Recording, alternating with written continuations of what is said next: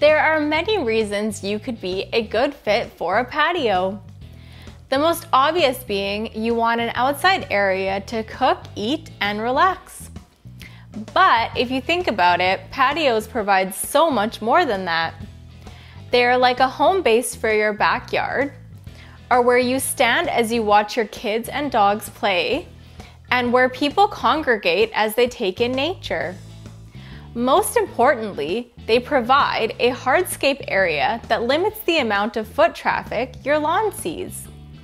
Lawns are not meant to see constant foot traffic in the same area, and this is why homes without a patio always have trouble growing grass right next to them. If you don't have a patio, I feel quite confident in saying you probably are a great fit for a patio.